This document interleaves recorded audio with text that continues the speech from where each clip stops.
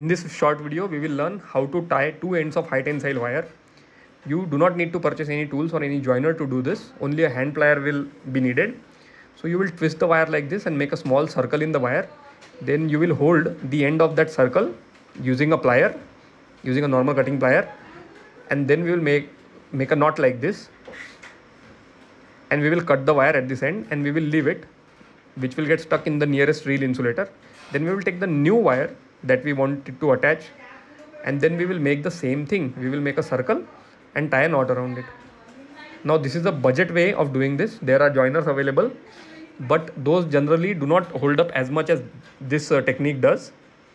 So if your labor is skilled, then they will be able to pull this up. And look at this, how beautiful it looks. If you have any questions regarding solar fencing installations, please call us on the number that is provided on the screen. Thank you.